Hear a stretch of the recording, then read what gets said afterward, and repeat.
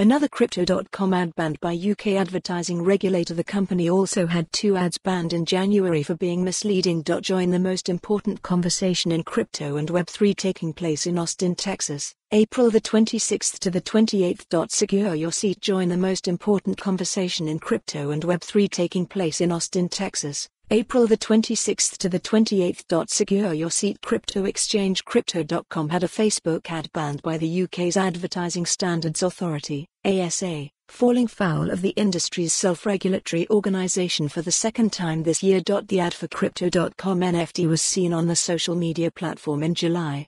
NFTs, or non-fungible tokens, are unique tokens on the blockchain tied to real-world assets. The ASA took issue with the ad because it did not illustrate the risk of investing in NFTs and didn't make clear that fees would apply, it said Wednesday. In January, the ASA banned 2 of the company's ads, saying they were considered to be misleading and irresponsible, taking advantage of consumers' inexperience or credulity, and failed to make clear that crypto investments aren't regulated in the UK. Crypto.com received Financial Conduct Authority, FCA, approval to operate in the country in August.